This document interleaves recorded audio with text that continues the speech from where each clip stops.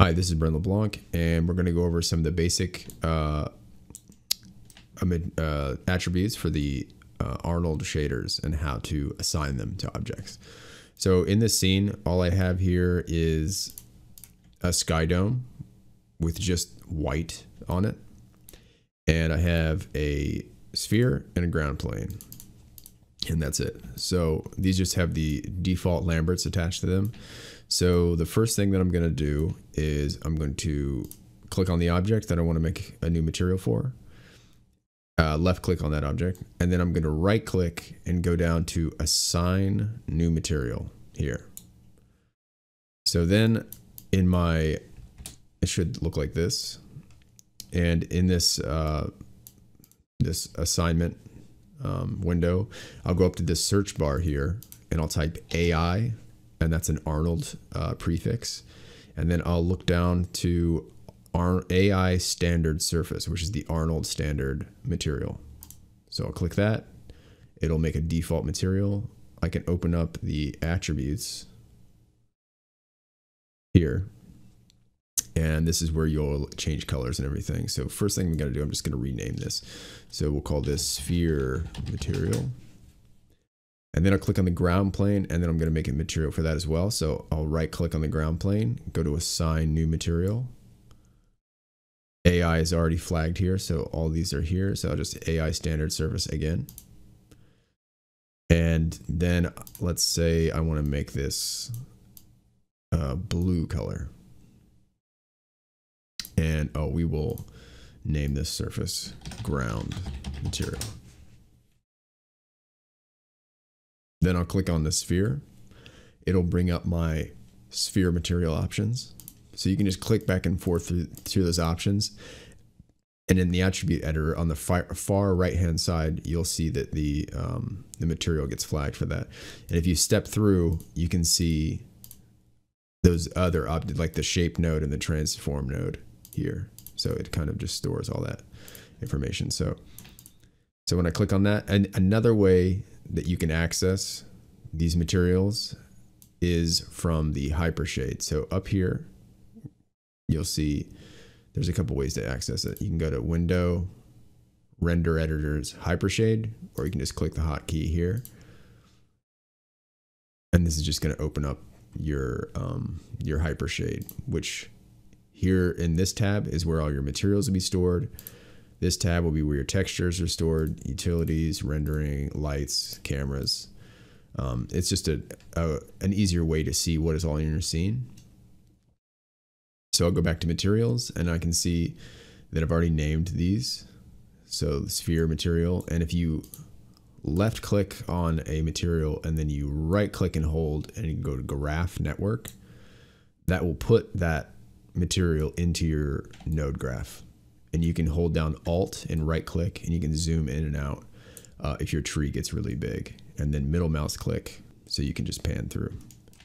So here's where all of the inputs are, and they're also in the attribute editor here, or you can look at them in the material in the property editor. So this is all the same way. This is like just a few different ways to do the same thing.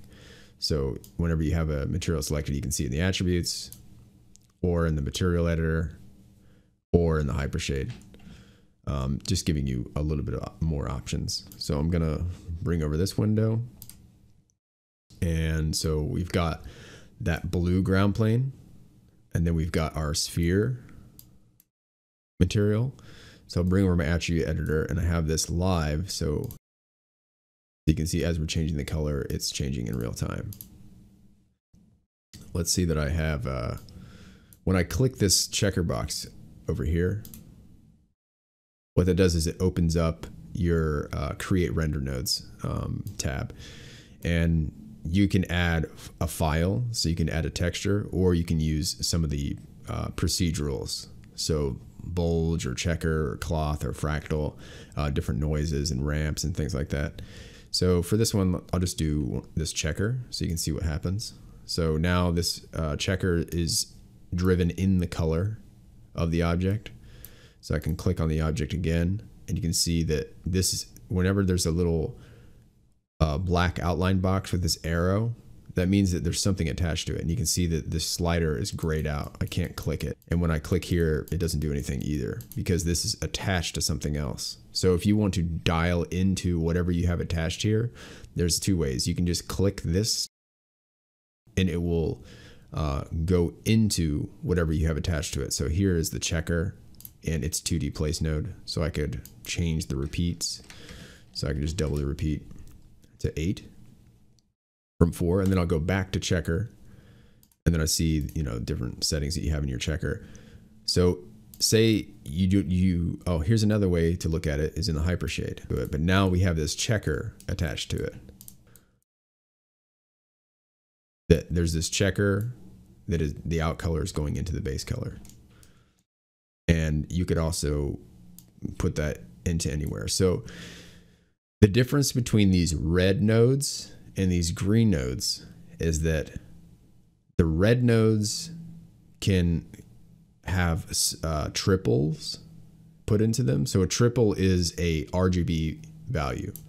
So you can see this out color 1, 2, 3 RGB. So that means that this out color has 3 channels attached to it. So a triple is 3 channels and scalar is a single channel. So if you need a single channel, what you can do is you can just grab a single channel and then you can put that into one of these green values. So basically when it's a single channel, all that means is that you need a single black and white map to drive one of these settings.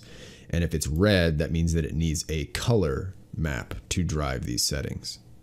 So it doesn't necessarily have to have color. It just needs 3 channels. That's just how the renderer thinks about these types of these settings. So just keep that in mind whenever you're building different materials. All right, so to break connection, there's 2 ways to do it. You can either go over to the property editor, the attributes, and see it here where it's grayed out. You can go to color and right click and say break connection. And if you do that, it will break that connection. Or another way, if you're in the Hypershade here and you see this little whip that's attached there, you can just select it and delete it. And that will get rid of that connection. So there are a couple ways you can do that. All right. So that's a brief overview on just how to use the base colors. Now we'll go to how to...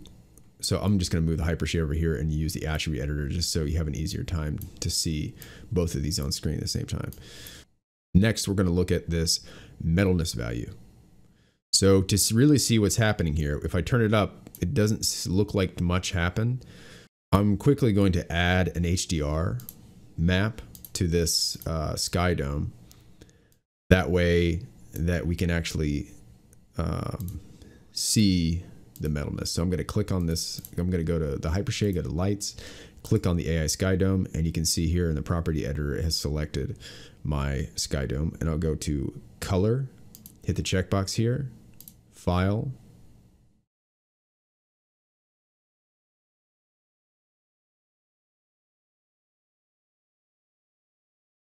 I've just quickly gone ahead and I added an HDR that way that we can see the metalness value a little bit better. So if I just go into this sky dome, I can my attributes here and this exposure value, just mess around with some values here. All right, so now that I have an HDR in here, I can see a little bit better about what's going on. I'm going to create light.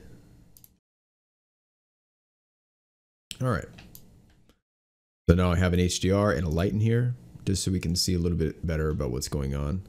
I will select the object again. I'll go to its material node in the attribute editor. And now you can kind of see what the metalness is doing. Okay, so now going on to the specular. So the weight of the specular is the amount of shininess. The color is the color of the shininess. You can see usually things have a white highlight unless it's a very specific material, but you can just mess with that just to get the desired look that you're looking for. All right, the roughness value is how blurry that specular highlight is. So as I start increasing this number, you can see that the specularity gets more diffused. And you can use a set value, or you can map a value to this as well. You can map a black and white map. So black is going to be completely shiny. White's going to be completely matte. So this is black, 0. This is 1, white. And the specular color is kind of like a multiplier. It's like kind of like weight, but the actual color of the highlight. So if I just take it from white, it's going to be full. But if I start taking it down a little bit, it's going to make, so what it's doing is actually making the highlight this gray color. So it just looks like it's less intense. So it's just one way to map different things into it. So say I just, on color, I just checker box this, and I'll just do a simple noise. And then let's make the scale like a lot bigger. And you can see what's happening here is that, so I'm moving this roughness value around, but you can still see that noise in the color here that is driving that. So if I break this connection and I put this at full, let's map the roughness value this time. So you can see it has a little bit of a different effect. So I can't move this value, this roughness value, and see it's yellow. That means it's being driven by something else, which is that map that we made. So you see, you can click over here, then it goes to that. Or you could put a map in here as well, a texture map that you made. So I'm just going to break that connection. Make it shiny again. And the IOR is the index of refraction. And that is how light is bent when it hits that object. So you can see if you type different numbers here, it's going to give you a different result. So the anisotropy is a brushed metal. So if you have like a metal that has a lot of micro scratches in it, like a refrigerator or something like that, it will stretch the specularity in a single direction. So you can mess with that, and then you can turn the rotation depending on what direction that specular highlight is going to be rotating in. That's something you can mess with. All right, so let's make this shiny again and move on a little bit. So transmission, when light rays hit it, they go through the object, bounce around inside of it, and then exit again. Basically, it's glass. So let's turn this up. But first, this IOR that we had up here affects the transmission of how it scatters through here. So I think water is 1.33. So this is generally how light bends through a water droplet. It would be this size. So as you increase this number, it's going to stretch or bend the environment more intensely. So the denser this object is, the more distorted the light is that's going to be going through it. So it's just going to bend the background a little bit more.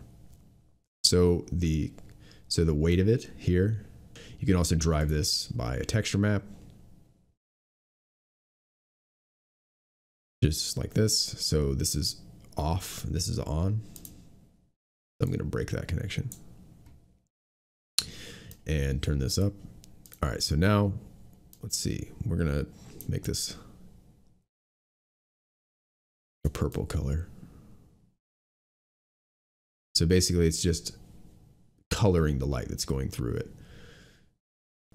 Transmission is going to be more dependent on the thickness of different areas of the object. So if there was like a small little nub here, the depth, or it would be changing the intensity of this color.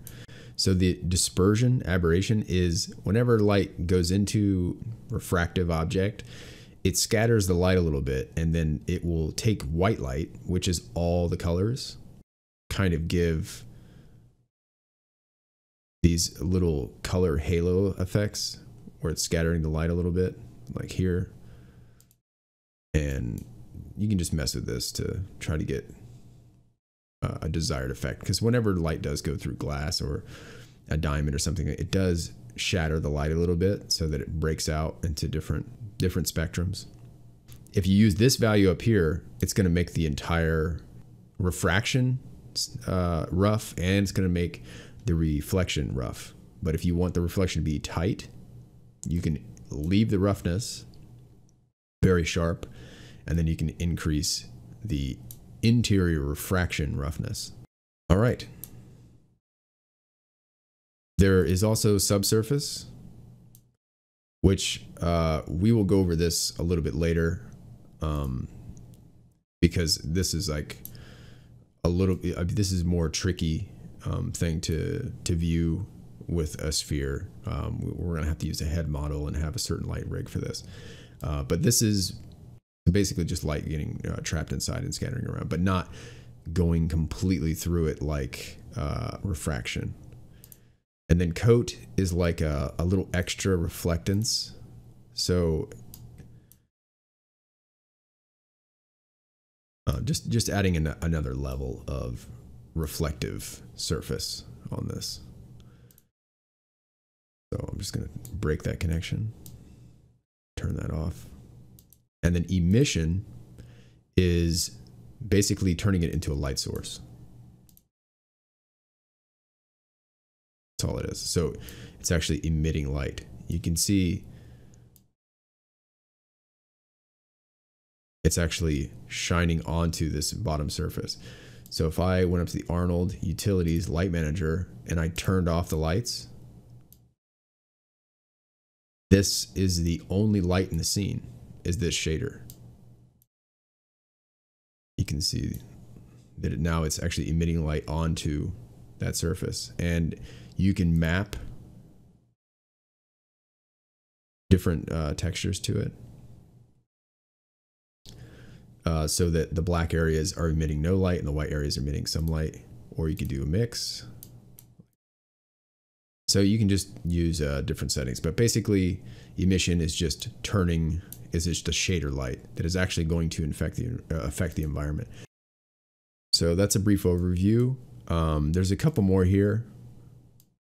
Let me just turn this off. And off screen, I'm just turning the lights back on. Just the top light with no area dome on. So this film is similar to the coat thing, but this is more like some oil or something on it. You can just mess with the setting. I mean, you can just get different effects with it. If turning down this IOR is just changing the facing that the film is on, so it looks a little bit weird. But yeah, just you can just mess with these settings, try to get different effects. And the geometry is bump mapping, just very quickly. So it's just going to increase or decrease the roughness value of the surface. And this noise you can move around, just so you can kind of, it's just like bumping in the surface. All right, that's it for the brief overview on the Arnold surface shader. And I'll see you in the next video. Thanks.